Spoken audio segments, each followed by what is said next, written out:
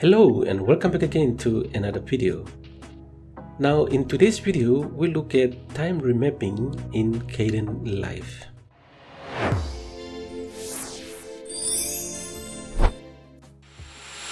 Now with the latest update of Kdenlive, update 2108, it comes with time remapping or speed remap. In the previous build 2104 or previous after that, it doesn't have this time remapping, but with this build now it has the time remapping. So let's look at how we can use this nice feature in Kdenlive. So here in Kdenlive I have got a video clip here downloaded from Pexels. So we want to speed up a car and then slow it down and then speed it up again. So this is the car. So from here we want to slow it down, it comes here and then speed up again. So in order to do that, we're going to use the time remapping or speed remap.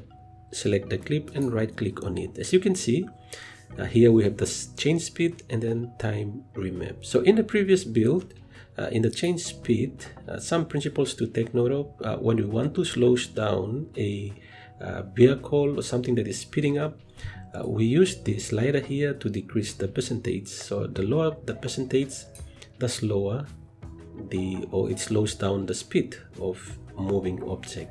As we move up here, we speed up the clip or increase the speed. And also you can see here, when we want to reverse the clip, we use this. But with this time remapping, you can either reverse it, speeding up, slow it down. So let's see how we can do that. So here we selected the clip, right click and select time remap. When you do that, you can see the properties of the time remapping here. So we want to keyframe that.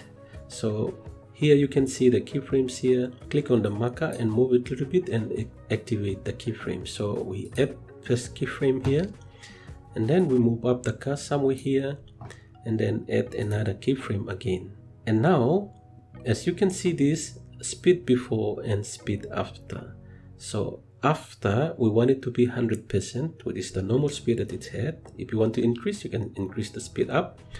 And speed before, which is the time of between the keyframe, the first keyframe we add and the second keyframe. So let's just scroll in so you can see. So between this keyframe and this keyframe is called the speed before. So we want to change the speed before, just the same as what we did in the change speed here.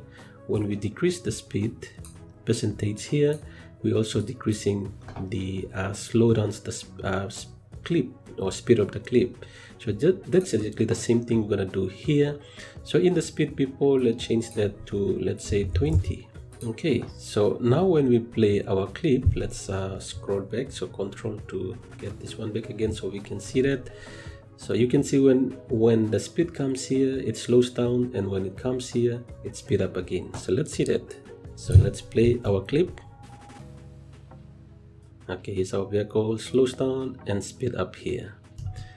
Okay, so that's how we can slow down any moving object in a motion, and we can speed it up or slow it down using the time remapping.